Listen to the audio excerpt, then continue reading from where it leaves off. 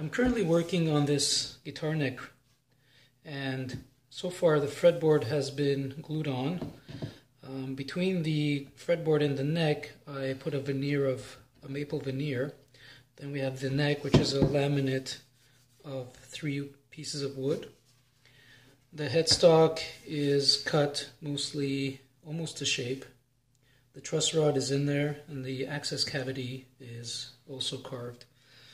The next step is to now add the heel to the neck, and I'm going to use this portion of the neck, cut it off, trim it to length, trim it to the right width, but most importantly is, since I'll be using a tune-o-matic type bridge on the body, the neck needs to have an angle of about 2 degrees, and I'll be incorporating the angle in the heel and then gluing it on to the neck.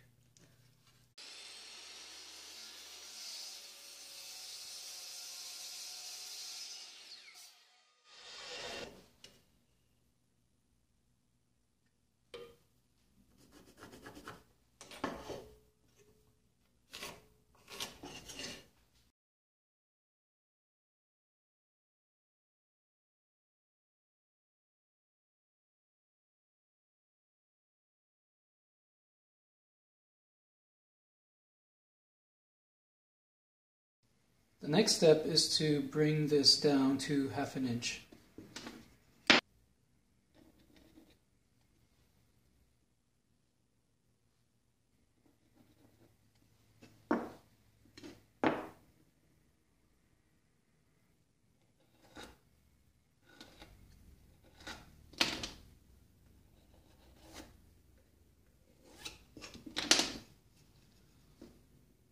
And I'm going to take that to the bandsaw.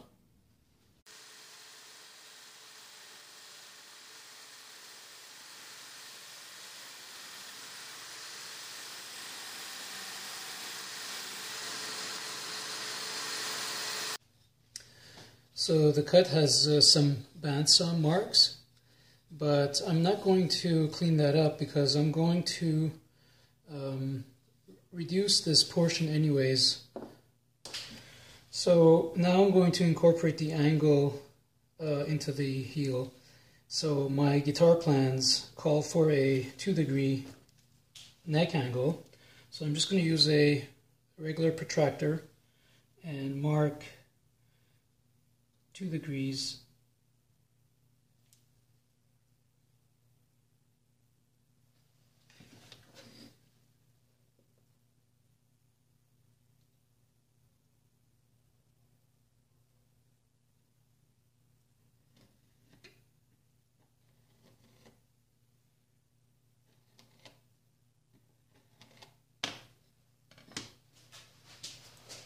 So here it is. This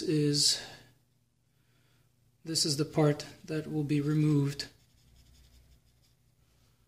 and I'm going to do that mostly on the oscillating spindle sander.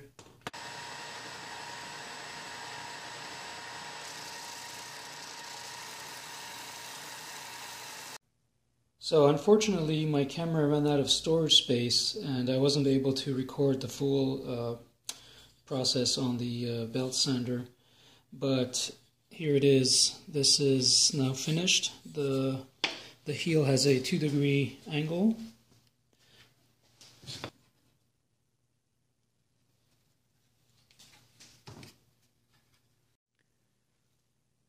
So I just temporarily clamped it in place under the neck so that you could see the angle.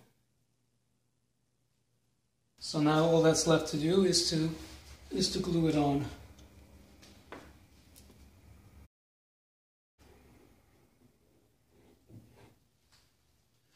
I should say that this is one way of doing it, that is to add the angle on the heel, but you can also incorporate the angle of the neck into the pocket on the body. I just find this easier personally to do it this way, that is to add the angle on the heel.